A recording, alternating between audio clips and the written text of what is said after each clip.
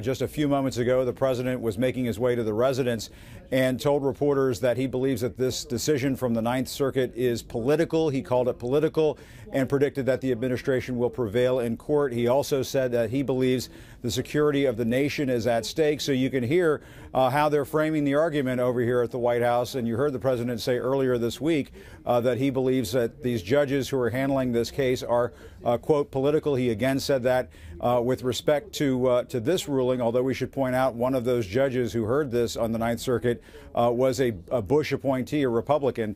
But nevertheless, they're also framing this as a national security decision for the next stage in this process, presumably the Supreme Court.